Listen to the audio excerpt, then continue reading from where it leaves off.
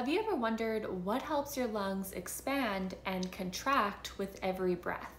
Well, these are the intercostal muscles, and they're a group of muscles located between the ribs. They play a crucial role in breathing and maintaining the structure of the rib cage. There are 3 layers to the intercostal muscles. The external intercostals help with inhalation by pulling the ribs upward and outward to expand the chest cavity. The internal intercostals help with forced exhalation by pulling the ribs downward and inward. Then there's the innermost intercostals. They support both functions and provide stability to the rib cage. The purpose of the intercostal muscles is to assist with breathing. They work with the diaphragm to help move air into and out of the lungs. They also support the rib cage. The intercostals help maintain the shape and the space of the ribs during the movement of breathing, and they also help to protect the internal organs. By forming part of the thoracic wall, they help to protect the lungs and the heart. For individuals with lung conditions like COPD and pulmonary fibrosis,